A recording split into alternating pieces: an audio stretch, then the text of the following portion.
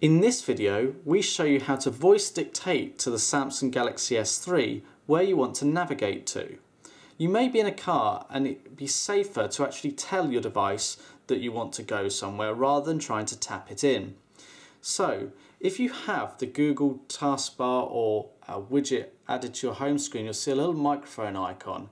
Simply tap it, navigate to London City Centre,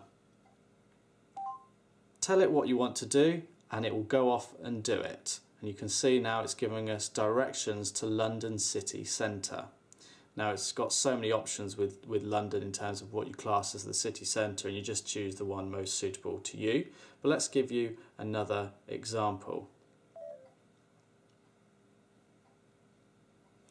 Navigate to Bournemouth Town Centre.